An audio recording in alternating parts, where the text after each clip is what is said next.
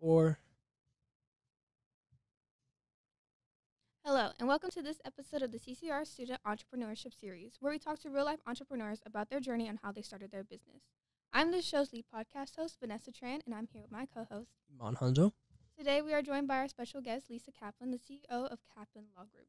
Before we start our interview, remember to take control of your future. Join the California Army National Guard and serve your community during local and state emergencies. You'll learn marketable skills, earn a paycheck, and get money for school. Contact Sergeant Aquino today at 916-233-7615. Okay. So to start us off, Lisa, can you tell us about your business and what you did to start this business? Absolutely. So I graduated from McGeorge School of Law in 2000. So I've been an attorney for 19 years, go figure.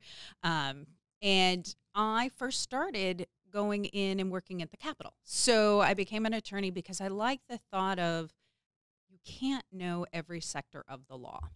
And then what I found intriguing was there's the law, which most attorneys interpret, but then there's the creating of the law, which the legislature does. And so I worked in the Capitol for almost 5 years, then was a lobbyist for a while. And I found having a law degree, I looked at things differently because when language was being proposed, I would say, well, as an attorney, if that becomes law, that's not what you're intending. So we should change things.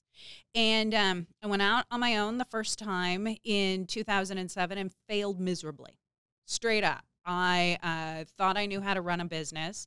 I'd had no skills in running a business. I didn't know how to market. I was an attorney and I got some random clients, but I didn't do a good job.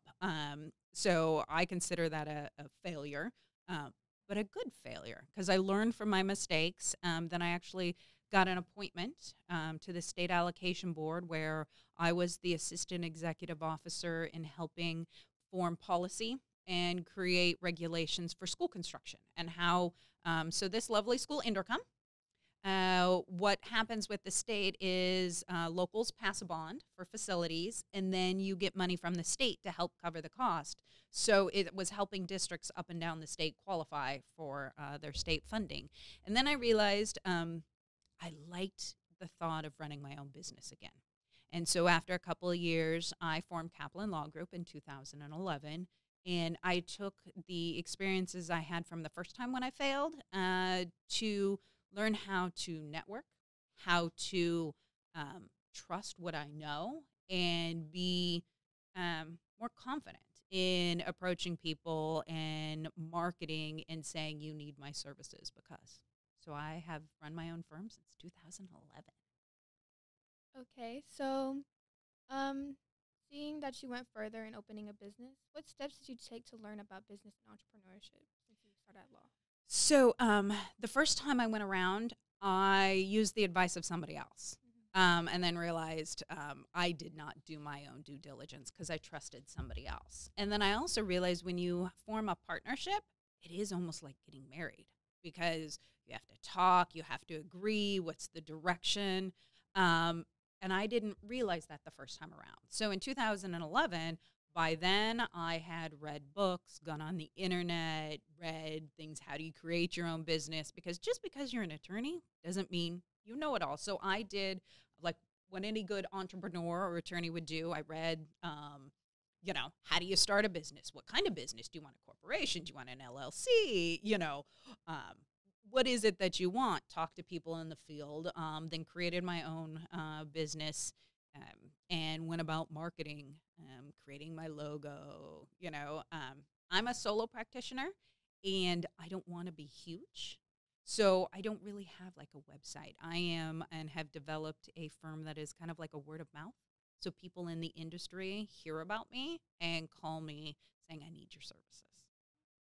Nice. So earlier you said that you learned how important networking was. So you how important is networking, and what have you done to learn how to network with other people? So you have to first think when you create a business, who do you want to be? What is your mission? What do you want to stand for? And for me, it's really important that when people hire me, one, they know I'm good.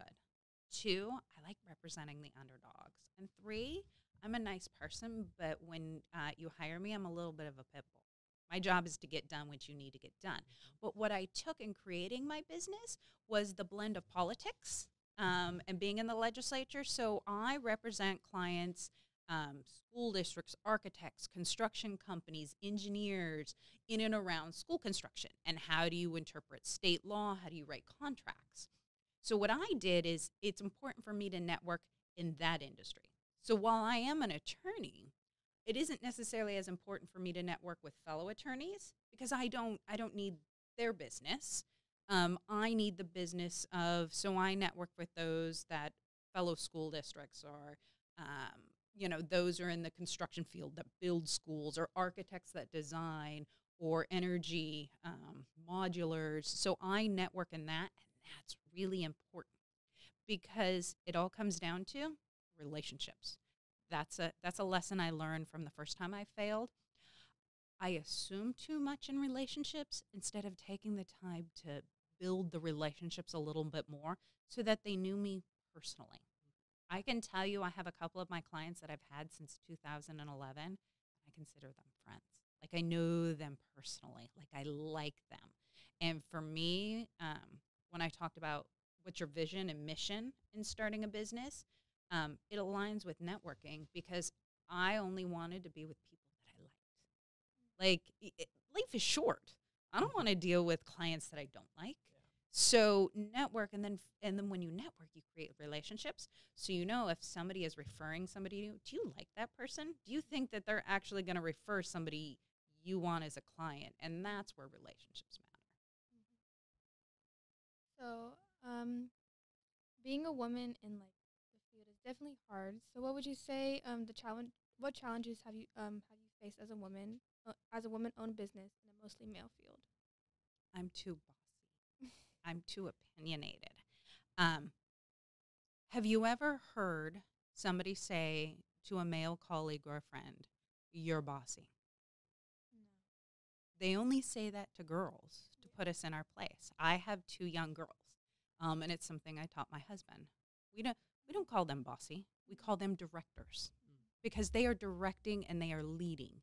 So I think it goes back to a societal thing. So my challenges have been the inherent biases of inequality, of strong opinionated females are difficult, are bossy. And that's a subtle way of putting us in our place. And in the legal field and the political field, it is still run by a lot of white men. And, I've experienced when I've stood up for myself being kind of blackballed in the political field. And that was the first time I went out on my own as business and failed. But it takes a lot. Like, you get sad, you get a little depressed, but I learned to harness the fire of somebody saying I was difficult or I was bossy, of like, watch me win. I can tell you early on when I created my career the second time around, I represented a small firefighters union in a city in the Central Valley. And it was the city was run by a fair amount of white men, and the city attorney was a white man who used to tell me, I didn't know the law, and I didn't know what was right. But every time we had an issue, we won. So I learned to, unfortunately, bite my tongue and let him pretend that he knew more than I, and then I just kicked his ass. So it's hard. I don't know the skills of what it would take to teach you when you have that negative, to harness it in a positive, because we're not equal. There isn't equality. There still are challenges, but I don't want to give up, and I feel like I owe it to you and this next generation upcoming, be it a woman or others who experience bias, to continue to fight for you guys so you guys don't have to fight as hard as I did. It definitely takes a strong woman. Nice. So it's apparent that you have a lot of experience in this field and business itself. So what advice would you give from your experiences to people hoping to follow in your footsteps and open up a business? So take the time to think about who you are and what you want to be. What do you want to embody? So I dressed up for you guys. 90% of the time I'm in my yoga pants and t-shirt and running my business out of my house on my kitchen table. So you have to think, what do you want? Like, I don't mind dressing up every now and then. I go see my clients every now and then. So first, it's know what you want before you start. Like, I wanted to have the flexibility of a business, but I get to visit. I took my daughter to school this morning. I get to pick both of them up. I get to hang out with them, like, starting from 4 o'clock. So I work 30 hours a week, and I make a really good living. But I worked my butt off to get here. Like, I worked really hard saying, what experience do I need to know? So, one, who do you want to be? What makes you happy? How do you design a mission and vision of what you want to do? And then network and go to places, because you have to put yourself out there. It's scary. And don't be afraid to fail. It's okay that you fail. Failure is actually a good thing, because then you learn and you don't make that same mistake. But it's important to write it down, and who do you want to be and how do you want to do it, and then find like-minded people, because then it comes. After my first year, I have not had to market. Every time I finish something with a client, I'm like, maybe I should find something else. All of a sudden, bing, I get a call. Hey, I heard you did this. Could you do this for us? So I've created a niche, and it's important. One, I want people to know my word is always good. Two, I follow up. Three, I accomplish what I set out to do. And if I've made a mistake, which I've done, I own it. Okay, so if there's any listeners hoping to ask any questions after this, how can they reach you? So you can reach me. It's really easy, because I am also one of your elected officials here in Natomas, and I'll take it. Realize I got elected at 27, single female, no kids. But I believe in kids. I believe in education. So you could Google and find me. My email is my last name, Kaplan, Kaplan, 4, kids, KIDS, @gmail.com.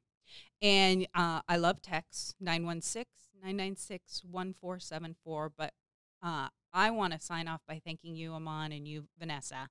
I am hopeful for this next generation of kids. I see your kindness. I see your inclusion of everybody.